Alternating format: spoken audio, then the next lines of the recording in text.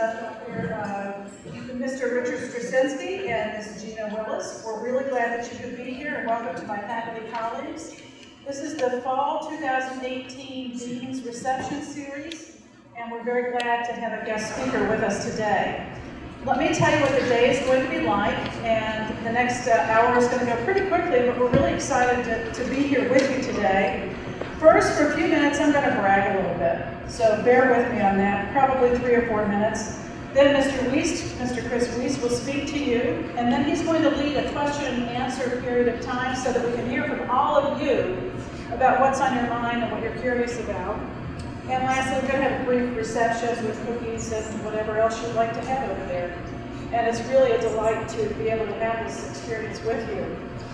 So I wanted to start this day by talking to you about what we're really good at in the School of Business and Management, because it makes me very proud, and I hope it does you too. So, a bunch of things, but first, we give you options. We're a school that has 3 different departments. Accounting, Economics, and Finance is one department. Business Administration is another. And lastly, we have Public Administration, which is a program that's graduate only, and that's at the REOC Center on the 5th floor, and we call that now affectionately Brockport downtown. So we're a school that gives you options. We have 5 undergraduate majors, we have 2 different accounting, we have 2 different master's programs in business, and that is accounting and the brand new MBA that just launched this semester, and we have a variety of options in public administration. But there's a couple of really cool, distinctive competencies that give us a great position in our competitive marketplace. And I think these bear mentioning again and again. First, we are an ACSB accredited program. Only about somewhere between 0 and 10% of all schools have ACSB accreditation, and we're one of them, and we're talking worldwide. This is a great competitive advantage for the students and for our programs. What this means then is that you have all been the great benefactors of excellent faculty who do excellent research, and we have been vetted every 5 years or so since 2002. AACSB accreditation is very hard to get, and it's very hard to keep, and we've done a really good job of that, so I'm quite proud of that. We also have 8 Bloomberg terminals. These terminals are located in the same hallway as the Center for Student Success and the computer lab of the school in Harville Hall. And these terminals are rich with financial markets information and also all kinds of additional management information on publicly traded companies, and it's a tremendous resource for students. You help pay for this through a fee that's attached to the finance class that you take in your course program of study. And we've had students tell us that because they are Bloomberg certified, and this is a self-tutorial that students take using the Bloomberg terminals, that they've received as much as $10,000 signing bonus when they get their first job. This is a big deal, and it's a tremendous distinctive competence that we're really proud of. Not lastly, but importantly, we have a Center for Student Success, and this is attached solely to our business programs, and it's solely for you. So all the way through your program, before your program, during your program, after your program, there's a staff of 4 people, and they're all sitting back there, wave your hands, guys, who are there to help you with advising, with preparation for careers, and they work exhaustively to help prepare you for what's next in your career path. Ms. Gina Willis is, of course, your instructor for the students in the room. So we connect you with the external labor market, and the Dean's Lecture Series is really, really important to that connection that we seek to make for you. The Dean's Lecture Series has been a part of what we do since about 2012, and in that span of time, we've had some excellent speakers who have talked to students and to faculty alike about their worldview, about their expertise, about their journeys. And in fact, you can see many of these online on the web attached to the School of Business and Management. And today's lecture is also being recorded so that students who can't be here with us right now are going to be able to review those at their leisure. So make sure that you scratch your head carefully. You may be on camera. Bottom line, we've never been stronger than we are at this very moment, and I'm incredibly proud of the work that our faculty and staff do, and that all of you in the room do to make us strong. So now let's get to the meat and potatoes. It's my pleasure to introduce you to Mr. Chris Wiest. I'm going to be reading from a bio, excuse me. Chris Wiest is Vice President, Public Policy and Membership for the Greater Rochester Chamber of Commerce. In this role, Chris is responsible for developing public policy positions and managing Rochester Chamber's government relations function on behalf of nearly 1,300 member organizations. He's also responsible for overseeing Rochester Chamber's membership division. Prior to the Rochester Chamber, Chris worked in the Human Resources Legal Departments at Harris Corporation, Schlegel Corporation, and Nixon, Hargrave, Devens, and Doyle. He's actively involved in our community, having served on several boards, including Cure for Childhood Cancer, Small Business Council of Rochester, Rock the Future, Monroe County Conservation Council, and SUNY Brockport College Council. Chris holds a Master's of Science from Rochester Institute of Technology and a BA from the University of Rochester. He and his family reside right here in Brockport, and we're really proud to have him as a friend of the college. The title of Chris's talk today is How to Increase Your Chances for Success. Please join me, this is applause time, in welcoming Mr. Chris Wiest. Thanks, Chris. Thank you very much. I would respectfully ask everyone to either turn your phone off or silence it and put it upside down on the table or somewhere where you're not going to be distracted. Thank you so much, everybody. Thank you. And can you hear me? Can you hear me? And how about a round of applause for our dean?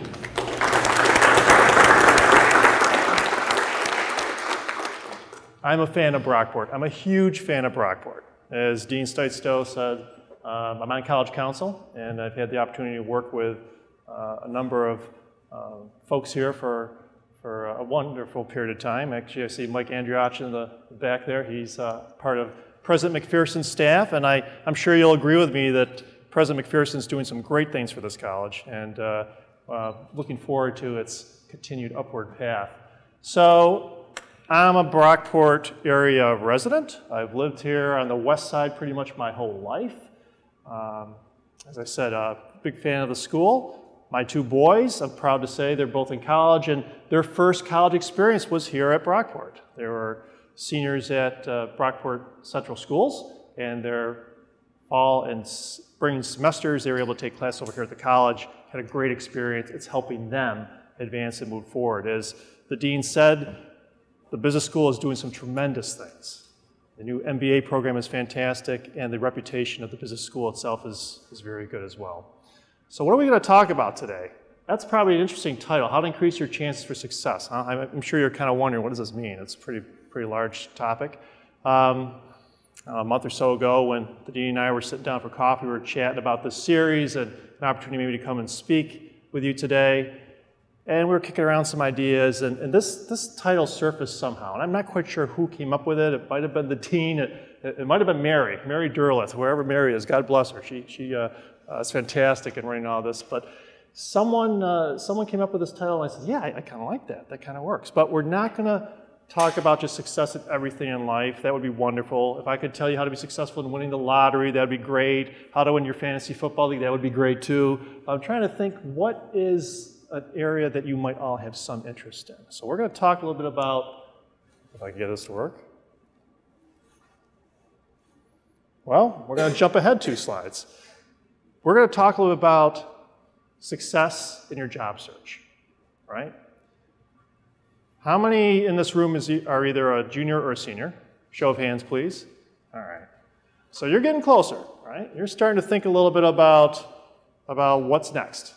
So we're going to spend some time today talking a little bit about some keys that might be helpful as you think about your job search, as you think about your career, things that might help you advance through your career. So let me tell you a little bit more about my background, just to give you a little bit more feel for where I came from. I knew just what I was going to do when I was a senior in high school. I knew exactly what I was going to do. I was going to be a teacher. I was going to teach social studies, and then I was going to coach football and track. I was an athlete. And then because I loved the outdoors during the summer, I would be a fishing guide on Lake Ontario. That was the plan. Went to the University of Rochester, studied history, got my teaching degree, and then I taught 7th and 8th graders. Yeah, 7th and 8th graders. Well, you know what? I figured if I can teach 7th and 8th graders, I can teach at A level. Good experience. I did it at Fairport. And then it came time to look for jobs, and there weren't any jobs around in this area at that time for social studies teachers. There were opportunities in New York City, Florida, you name it, but I wanted to stay in this region. So I had to think about my plan B, and that's tip number 1. Have your plan A, but have plan B, and oh, by the way, C and D. Okay? Think about different options, different things you may want to do. And one of the things that was appealing to me was law. I thought, okay, you know, I took a law class at U of R, I liked it, did well. So I ended up taking a job at that time it was Nixon Hargrave, and I worked in the business litigation group. Great exposure to corporate law, got to know about companies, that sort of thing, and I was thinking law school. So I did my LSAT. Has anyone done an LSAT? Anyone thinking about it? All right, you're smart people. It's a nasty exam, right? But took my LSAT, I was thinking of law school, actually applied, I was gonna go to UB. Great SUNY legal program there. But I deferred, I worked at Nixon for a year, gained some great experience, and then ended up getting a job offer from one of Nixon's clients. That was Schlegel Corporation. They were a manufacturer, so it was the for-profit sector. They manufactured seals for windows and doors on cars, for the construction industry, those sorts of things. And I got a job in their corporate legal department. And I was doing legal work and human resource work. Again, this is far from what I thought I was going to do, right? I was thinking I was going to be a teacher right out of school. Well, now I'm doing legal work, I'm doing HR work. I liked it. We had 12 different US divisions, we had 7 different international operations, got to know a lot of different folks, got to work with them and a lot of different things. But I was still thinking law school. I was literally 2 weeks from going to law school. And I'd been very open with my boss. I told him, you know, all the way through, he knew what my plans were. And then he gave me an offer I couldn't refuse. He said, if we pay for your master's degree, will you stay? That wasn't a hard decision, right? I mean, that was not a hard decision at all. They ended up helping me with my master's degree at RIT, in Human Resource Management, and I started doing more in the human resource area. And so he was my boss, he was general counsel / director of HR. He started slotting more of that work my way. I began doing more and more of the HR work. I enjoyed it. It was interesting. It was challenging. It was fun. I was working a lot in the regulatory compliance area, those sorts of things. I was managing the compensation structure for the company, its bonus programs, all that sort of stuff. Good experience. And then the owners of Schlegel, British Tire Rubber, decided they wanted to decentralize. And they decided they were going to eliminate the legal department. That's what I worked in, the legal department, right? So, okay, now what? Well, that was an interesting summer. That was a summer that I was finishing up my master's degree, getting married, and building a house. So I was doing all those things at once. So, you know, it was good experience, but a little stressful. And I'm thinking, okay, where to from here? And to this day, my wife won't let me live this down. I was networking at my wedding. Right? Yeah? Well, I'm hearing a few snickers, you're right. And to this day, she won't let me forget this. You know, at a wedding, you go around to the table, you thank everyone for coming to the wedding, you have this conversation. And I was talking to one person I know, and he said, a relative of mine, he worked at Harris Corporation. He said, what are you up to? And I told him, I said, oh, I'm going to be looking for a job soon. He said, oh, well, when you get back, give me your resume. Okay. So I got back from our honeymoon, and I gave him a resume, and you know, before you knew it, I had an opportunity to go in and talk to a few folks there, and then before you know it, I had a job at Harris Corporation. And I was working in the HR department. Any of you know what Harris Corporation is? Show of hands. A few hands. Yep. Right? Manufacturer. They manufacture military radios. And the job I had was managing the college new hire program and the co-op program. So this was hiring new college grads. And every year, Harris was dedicated, and to this day, they're still dedicated to bringing in new college grads. Great experience. And we're going to get back to that a little bit because I'm going to share with you a few things from that experience that might help you a little bit. But worked there for a while. Again, enjoyed it. And one day I was calling a friend of mine at the Industrial Management Council. The Industrial Management Council was an employer association, a nonprofit organization, and I was saying goodbye to her, wishing her farewell. She was leaving. And we were talking a little about what was going on, and she said, you know, this might be a job you might be interested in. I said, no, I'm enjoying where I'm at now, Terry. No, really. She goes, no, really, you might be interested in this job. Okay. Sent my resume in. Before you know it, I'm talking to some folks over there. So the Industrial Management Council, they were an employers association that helped companies with their human resource needs. And I managed the HR services area. So anything that was an HR-related issue or question for an employer, I was trying to help them with. It was a helpline answering their questions on laws or regulations. It was surveys, giving them information on what are the going rates of pay for jobs in this area, what are companies paying for health insurance. It was the consulting practice, which was doing HR handbooks, affirmative action plans, you name it, those sorts of things. Great broad experience, a lot of different areas, got to know HR managers. The IMC merged with the Chamber of Commerce, became Rochester Business Alliance, and changed its name back to the Greater Rochester Chamber of Commerce. And that led to kind of where I'm at today. About 12 years ago, 13 years ago, my boss said, I'd like you to think about taking on this role in government relations. I said, no thank you. I'm enjoying what I'm doing right now. But she was very persuasive. And her argument was this. She said, okay, in the work you're doing right now, you're helping employers understand what they need to do to comply with laws and regs, those sorts of things. And that's great. That's very helpful to them. But what if you could help shape some of those laws and regulations, help employers' voice be heard on these matters? That could be very helpful. And it was a very persuasive argument. It was another challenge, something new and different. And I took that on. And so that's what I've been doing. I've been doing government relations. I am a registered lobbyist with New York State. I do public policy, government relations, community relations, membership, a little bit of all that sort of stuff. Why did I share all that with you? Because no two people in this room are going to have the same roadmap in your jobs or in your career. And I'm willing to bet that you're going to be in very different places than what you're envisioning right now. And that's okay. In fact, that's a good thing.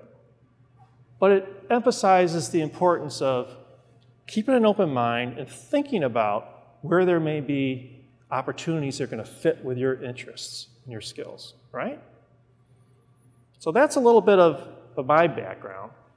Let's talk a little bit more about where things stand right now for the job market, give you a feel for what's going on there. And newsflash, it's a strong job market, right? I mean, we go out, we meet with our member companies of the Chamber. And the Chamber, just to give you a flavor for what we are, we're an employers association. We have about 1,300 members, as the dean said. They pay us dues, and we provide services in return. So our services are advocacy. We help represent them on issues at the local, state, federal level. We work on economic development, those sorts of things.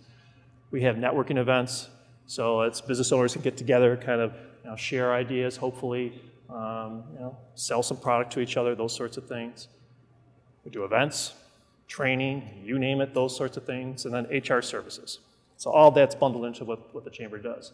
But one of the things that we do quite often is we go out and we visit with our members. And we try to find out, what's on your mind? What's important to you? What are things we can do to be most helpful?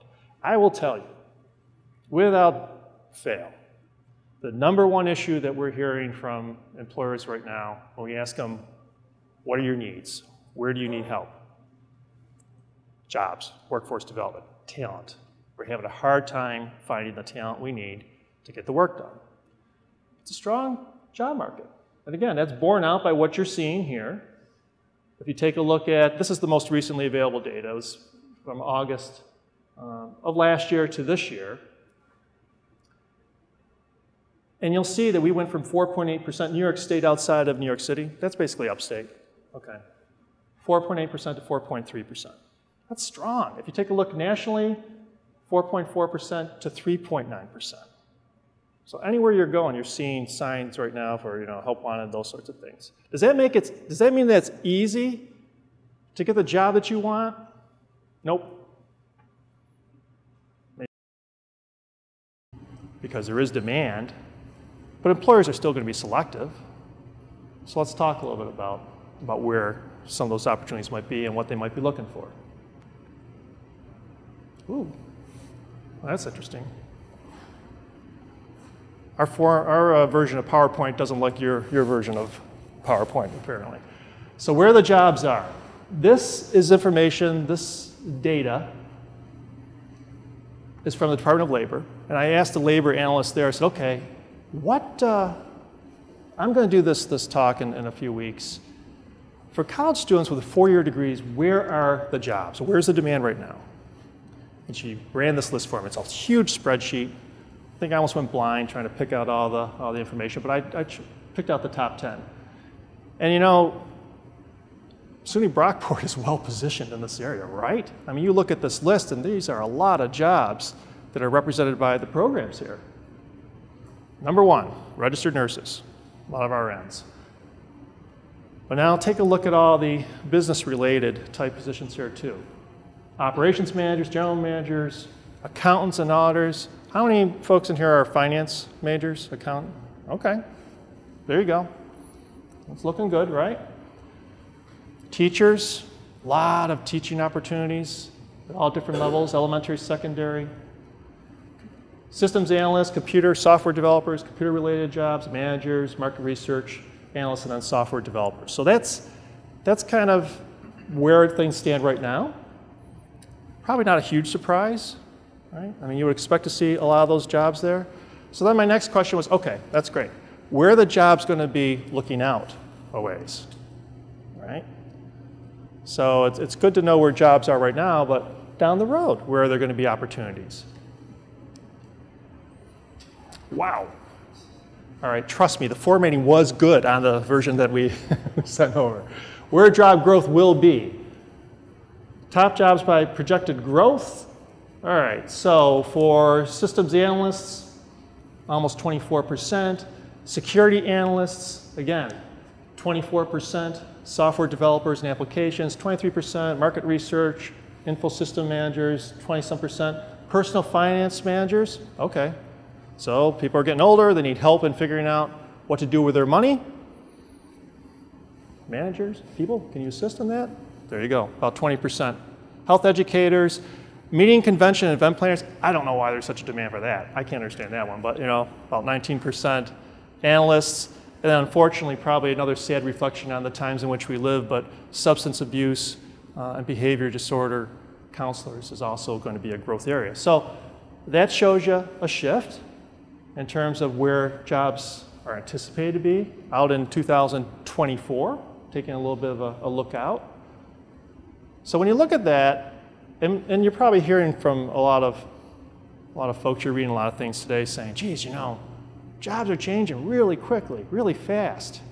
Some of you may have heard there's this popular phrase out there that for students that are in grade school right now, that about 65% of the jobs that they end up in haven't even been invented yet, right? Just because of the rate of change and society and technology, where things are headed.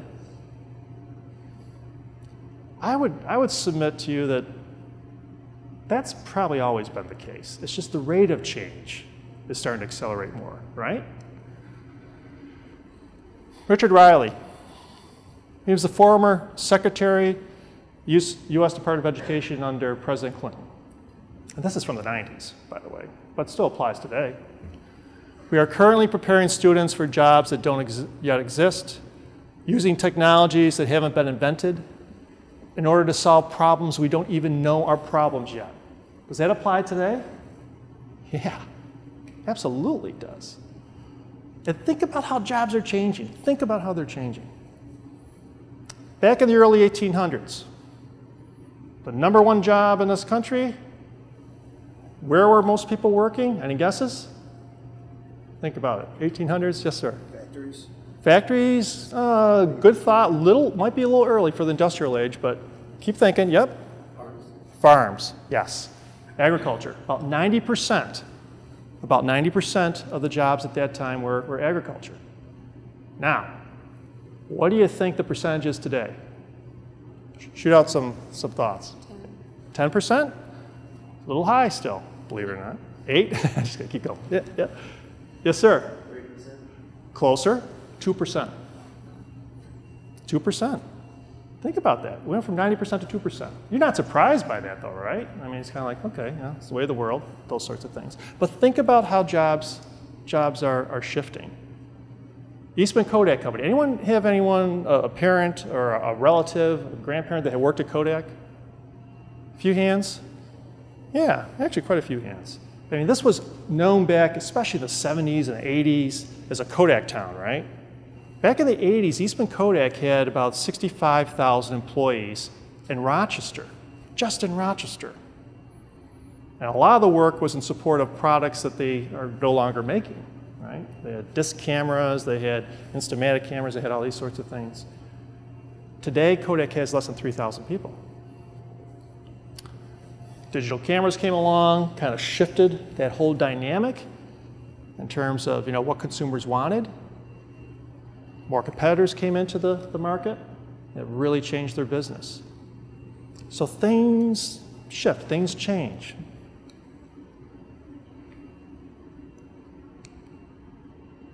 All right, let's talk a little bit about some of the keys to success. And this by no means is an exhaustive list. This is by no means going to be just like, some huge revelation that all of a sudden is going to make everything work out for you. But these are just a few observations from working with companies over the years as to what they look for, what could be important to you as you think about finding that first job, advancing your career, some things that might be helpful along those lines. And then we'll finish things up and we'll open it up for any questions you might have.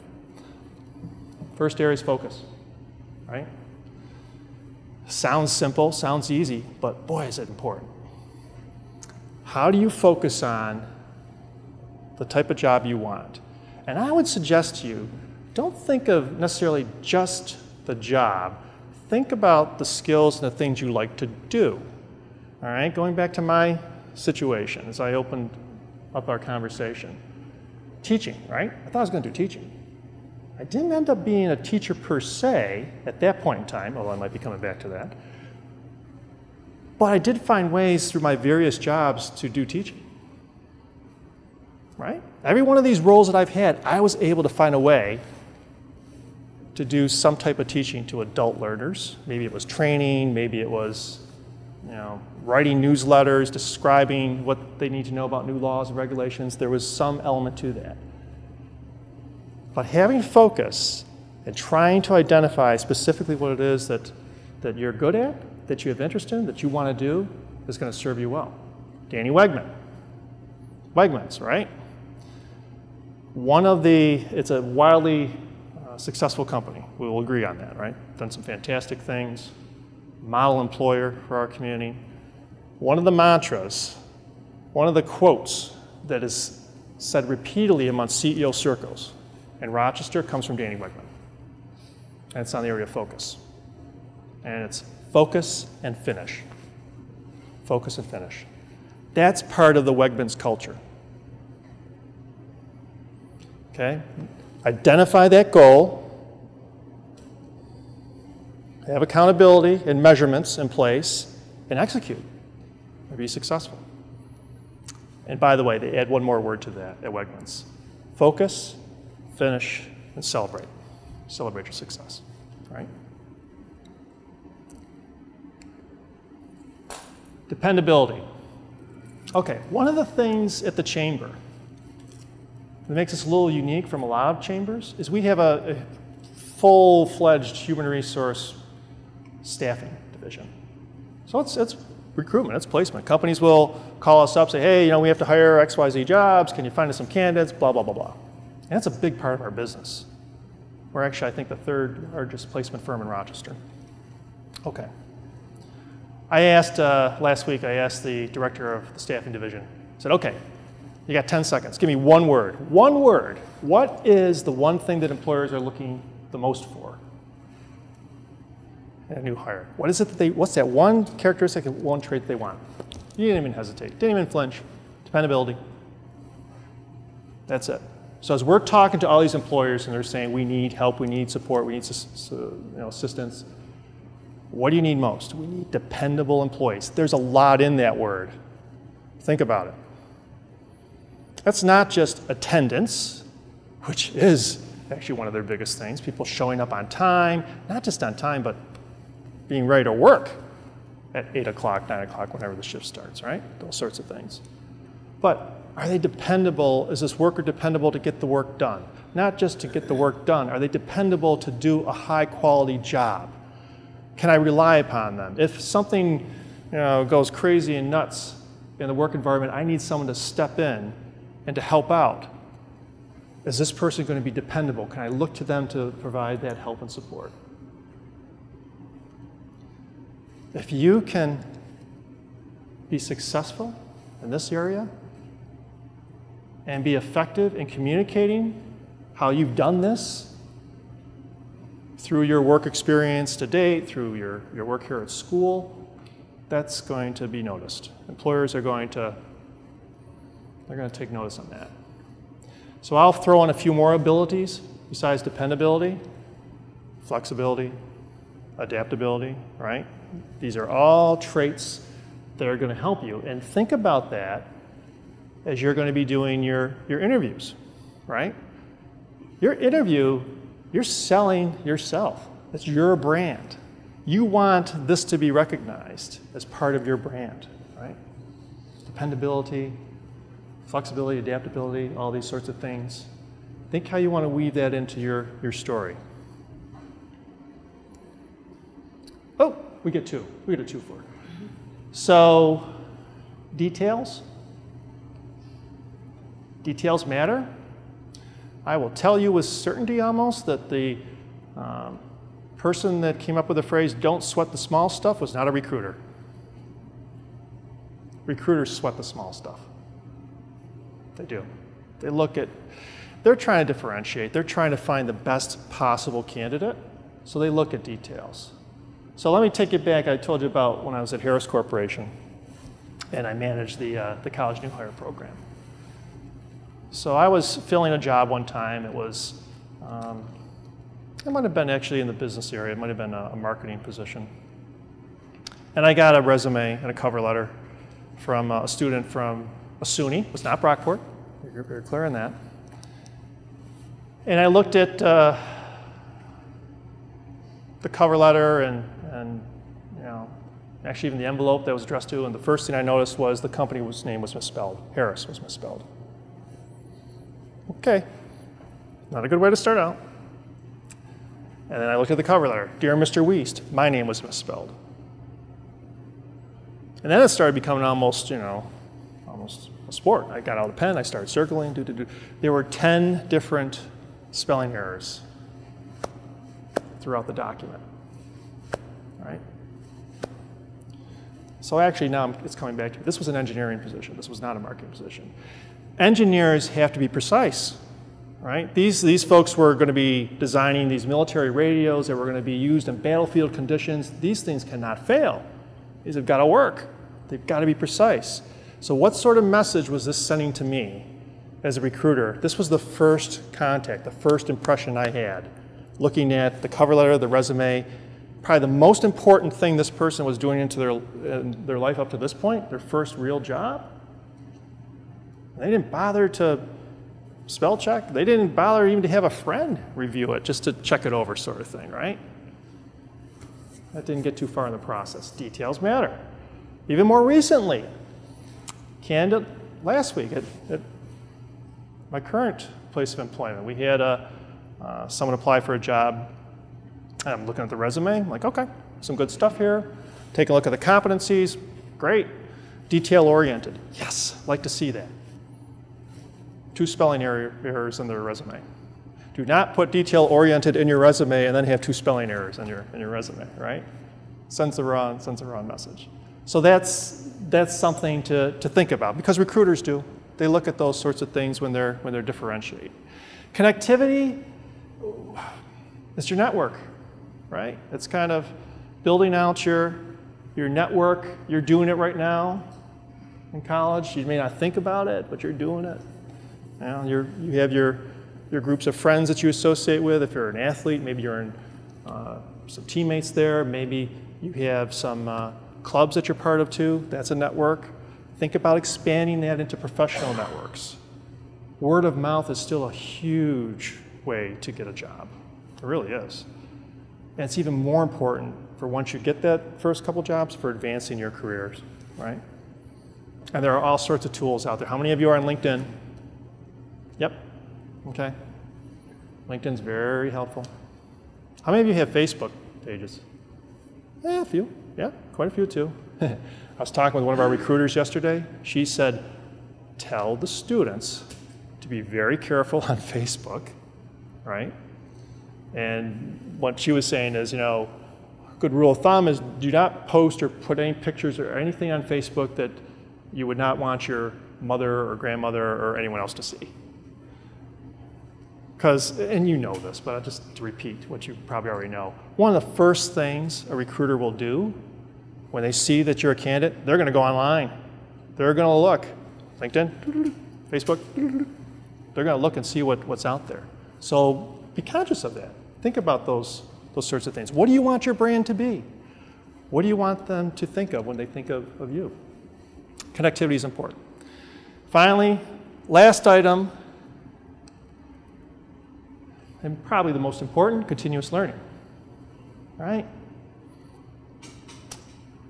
Years ago, it might have been sufficient just to have functional knowledge in one area. If you worked in manufacturing or whatnot, you could just know how to do this one job, and you could actually have a very, very good, long career. Now, things are changing so quickly. We talked earlier about the rate of change, how things are moving, right? You have to be constantly updating your skills, constantly learning new ways of doing things, better ways of doing things, and employers are attracted to that. So if there's ways that you can emphasize what you've done in your work experience and your school experience to show that you have a real strong desire to be continuously learning, it's going to serve you well. Okay. So if we're talking about some of the things that are going to help you be successful, what's the opposite of success? If I was to ask you to think of a word or a couple words that would be the opposite of success, what comes to mind? Just shout out anything. Failure. Who else would agree with that? Failure. I've seen a bunch of hands. Yep. That's the sort of thing that comes to mind. If you're my wife and you're asked this question, you'll say, not successful. Technically, she's correct, but that wasn't the answer that we were looking for. Failure comes to mind more often than not when you're asked this question, but it may not be the best answer. And what got me thinking about this is we did an event a few weeks ago, and we had someone, it was a tech conference, and we had a keynote speaker, and he was talking a little bit about this. And he was saying the opposite of success, it's not failure. It's not even trying. Not trying, right?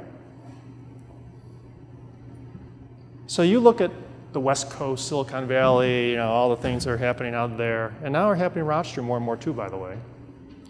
It's a badge of honor for a lot of those companies, those tech companies, for failures and learning and moving on to something else. Maybe it's new technology, it's a new platform, it's a new device, whatever. They've learned from that and they moved on. Sometimes here in Rochester, there's a reluctance to move, put yourself out there. And that could be one of the biggest failures, is not trying at all. Thomas Edison, inventor of the light bulb, he was asked once about, how many times it took him to get it right. And what the failures were. He said, well, it wasn't a failure. I just learned 10,000 ways how not to do it. 10,000 ways. He learned something each and every time, and he got better, right? So it's all about trying. All right, let me leave you with one final thought.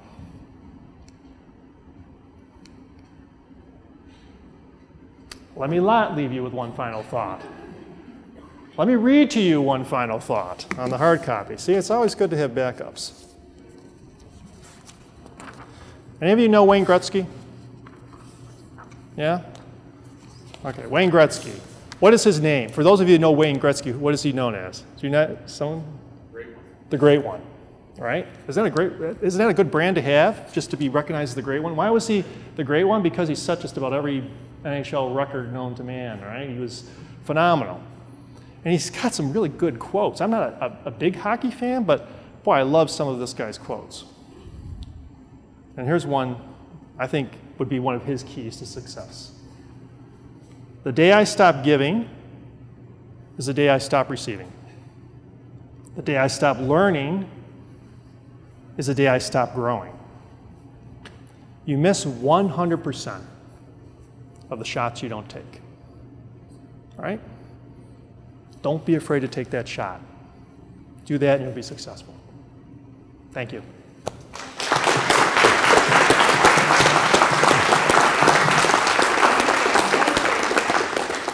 So interesting. Thank you so much, Chris. You're welcome. So luckily, we have some time for questions and answers, and I'm going to walk around with this to the best of my ability. But before I do that, a reminder from your two professors that you have a sign-up sheet to sign before you leave, okay? So who's got a question for Mr. Wiest? Who's got a question? Excellent. Yes, ma'am. You can stand if you wouldn't mind.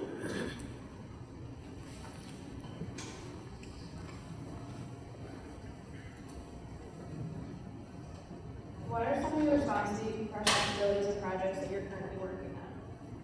What are some of the responsibilities or projects that I'm currently working on? Yes. Oh, good question. Well, actually, I'm going to leave here today, and I'm going to go back to the office. I told you a little bit about the government relations work that I do. So tomorrow, we're bringing in 16 candidates for Senate Assembly and Senate races. And we have a PAC, Political Action Committee. Our board is going to interview these 16 candidates and decide whether or not we're going to be endorsing them or not. So it's a great opportunity to really share with these candidates issues that are important to the employer community. Employers are job creators, right? They're the folks that we're looking to hire all you guys. What are some of the things that are going to be important to help them be strong and successful? We're going to spend a lot of time on that, those conversations with them tomorrow. Yeah, so that's a very big near-term project. Thank you. Thanks for your question.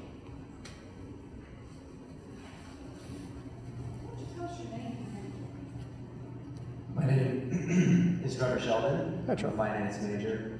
And looking back on what you've done, what is your greatest achievement and what are you most proud of? Oh. Okay, I already told you about my family, so that's got to be number one. My two boys and my wife. You know, we had a project that we worked on, well, back in the early 2000s, in the mid-2000s, and it was an effort known as the Rochester Community Coalition. And it was pulling together a lot of different entities throughout our region. It was colleges, it was employers, it was government, it was the county, it was the city, nonprofits, you name it. And we came up with a series of priorities for our region that we would take to Albany and then we would talk to our legislators about to try to get them behind. And it was a very rewarding effort. I kind of played the role as project manager, trying to kind of herd all the cats, get everyone to try to agree on, so what are going to be these 6 or 7 things we're going after. And you know, through the efforts of a lot of people, a lot of hard work from a lot of different groups, we saw some success over the years. And I think over the maybe 6, 7, 8 years that we did this, just to attach a number to it, over $400 million in assistance came to this region on a variety of different projects. So I would say that's probably one of them. And I always kind of liked, I got feedback once from someone who worked on an HR committee that I ran, a healthcare group. And she said, you know what? She goes, I don't even know what the priorities are for the Community Coalition, but I love every year just seeing that picture of everyone standing there linking arms and saying, this is what we support as a region. This is what we support as a community, showing that unity. Seems like we could use a little bit more of that these days, right? So, thank you. We've got time for a couple more, and I know some of you have a hard stop at 11:50, right? So next question. Faculty, any questions from you? Melissa, wait, please. I don't need it. We've got I've got a nice projector. So Chris, Hi, I Melissa. think you sort of touched on it. My name's Melissa Wade, on the back of the member of the management area. You sort of touched in your last response, and in your presentation, you talked about being a lobbyist. And I think a lot of us have a thought of lobbyists that's perhaps not so favorable. Yeah. Clearly, your lobbying activity is designed to bring economic development and revitalization to Rochester. So can you talk a little bit about being a lobbyist, what you do, how you go about being a registered lobbyist in New York? I've never been in the presence of a lobbyist before. So Yeah. You know, it's one of those terms I use sparingly myself, to be honest with you. To be honest, I use the term more of advocate. It's an advocate. But there are technical requirements. If you are an advocate on behalf of a certain group or constituency and you're talking with state representatives or leaders, you've got to register to be a lobbyist. And so there's reports you have to file. There's all sorts of things like that to make sure that you're complying with the regulations. Of course, we do all that. It's interesting. It's interesting work. But I will say this. A lot of people lobby. They may not do all the paperwork or whatnot, but there's a lot of groups out there that are constantly talking to legislators, that are advocating on their behalf. You're a Joe Q citizen. You're walking down the Apple Festival this past weekend. I was walking out. Joe Morelli came walking in. I bet you Joe's ear was being bent from a number of different folks as to what issues were important to them that they wanted him to think of if he becomes our next congressman, right? You all should think about that too, right? I mean, how do you want to engage? What do you want for our community? How do you think legislators should be responding? You should be advocates as well. You don't have to be a registered lobbyist to do that. You can communicate your issues and your priorities as well to their staff, to their offices. And I would encourage you to do that, to be involved, be engaged. It's your future.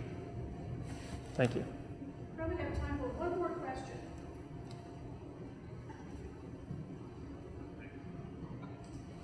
Hello, I'm Mikhail Galloway. I'm a business administration major and accounting minor.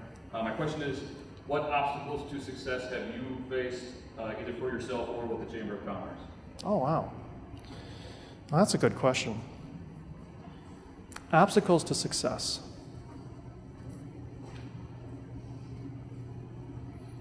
So I think one of the obstacles that, even as a community, but as a chamber, that we run into quite often, it gets back to that first key to success that we talked about, which is focus, right? As a community, we have a lot of great ideas, but many times it's the execution side, right? There's a lot of noise out there. There's a lot of well-intentions on a variety of different things going on in the community, but sometimes people lose focus and they start straying into other areas. And so one of our jobs at the Chamber, quite honestly, is trying to keep people more focused, is trying to bring them back so we can show some accountability, so we can show some progress, those sorts of things. So I would say that particularly in the world of government relations, you run into that a lot. Anyone that's watching the stuff out there right now, the political ads, you see a lot of this misinformation, redirection, those sorts of things, and all sides do it. No one side has a monopoly on that. Everyone does it. But it's trying to sift through that and really get to a point of execution so we can do some positive things for our community. Thank you. It's a good question. Students, thank you so much for your participation today. Chris, we'd like to give you a small token of our gratitude to remember us by. And thank you again so much for being here. He'll be here for a little bit longer. I know some of you have to leave, so let us thank him again.